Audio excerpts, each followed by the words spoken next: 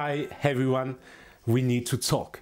A lot of comments and questions I have is about the dilution of my paint. You need to understand one important thing.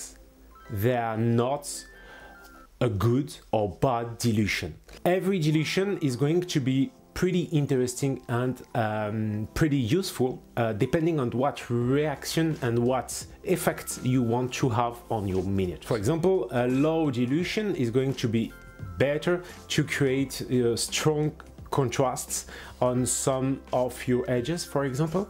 Very middle dilution is the one I use a lot because it's not very covering, but it's going to create some few layers, and step by step you are going to increase the shadow or the light depending on what do you want. And you can dilute a lot with a very sharp brush to create some kind of shade. Depending on what do you want as result, you can have different way to dilute and control your paint. The way today we are going to, I'm going to show you a simple practice and training to involve your control. For this practice, you just need bits like that with some sword, for example, primed in black. Some white color. I use some white from Pro Color. It's really a good white. If you can find some, don't hesitate to buy it. After that, I use a palette, but no wet palette, a classical palette, just because it's going to be more easy to know if you control in the best way you paint. Wet palette is going to push always water into your paint, so it's going to create some distraction and some different effects. The first kind of dilution is a very low dilution. As you can see, I just take a few color on my palette and I directly am going to apply on the sword on every edges.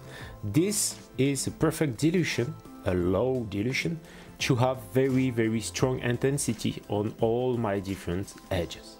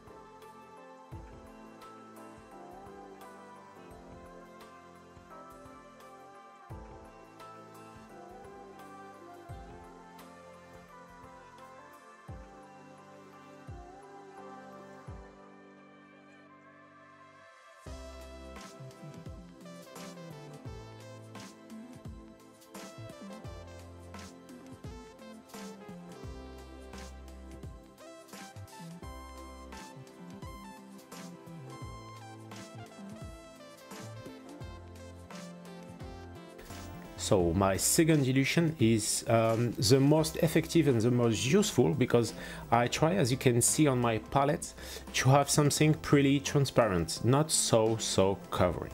After that, I will remove a lot on my hand, and as you can see, it's really low covering, so it's really transparent. And I'm going to apply with the side of my brush and pushing in the direction of my highlight.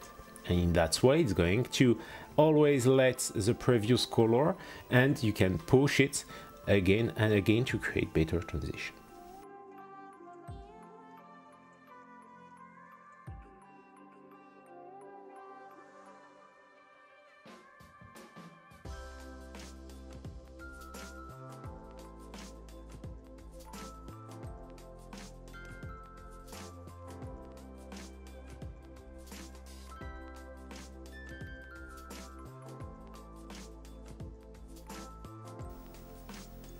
And I can apply, as you can see, a second layer, but by reducing the surfaces, just to create better transition and more intensity on the end of my paint.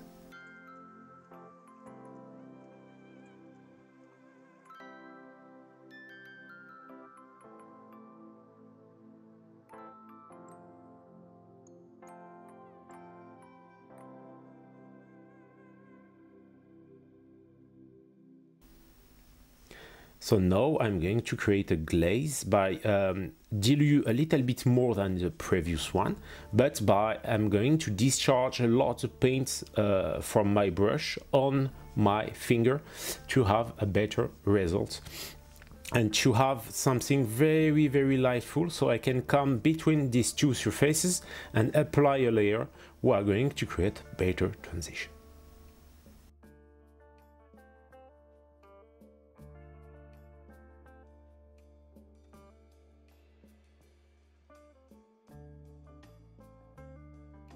So here's the result. I really hope you enjoy this kind of tutorial.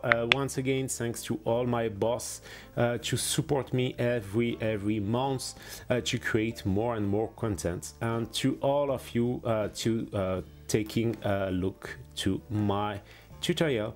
So see you next week for the next tutorial. Bye bye.